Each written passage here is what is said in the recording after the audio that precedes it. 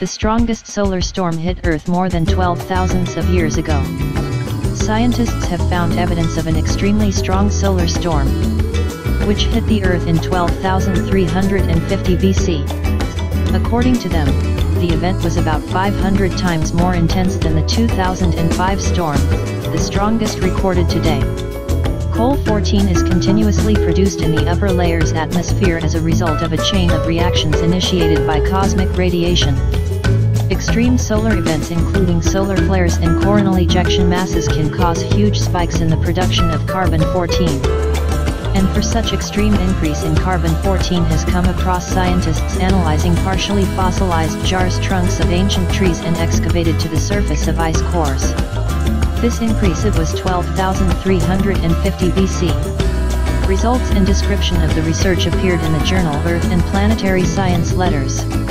An international team of scientists has found evidence suggesting that in 12,350 BCE there was a powerful solar event.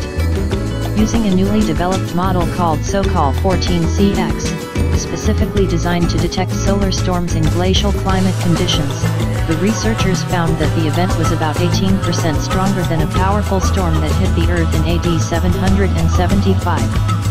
Compared to the biggest event of the modern era, the satellite storm of 2005, the ancient event of 12,350 BC was more than 500 times more intense, according to our estimates, said Zenia Golyabenko from the University of Oulu, Finland.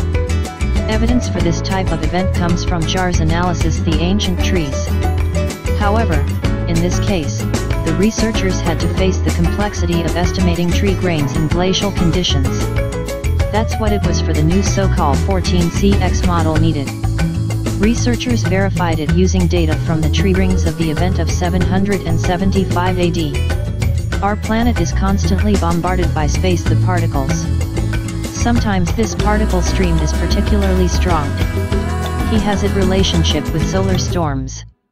For 70 years, scientists have been studying this phenomenon with the help of direct observations of the Sun.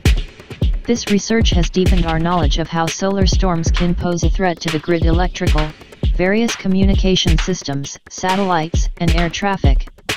However, we still know too little about these events, in order to be effective in front of them to protect. These storms are the result of massive explosions on the surface of the Sun.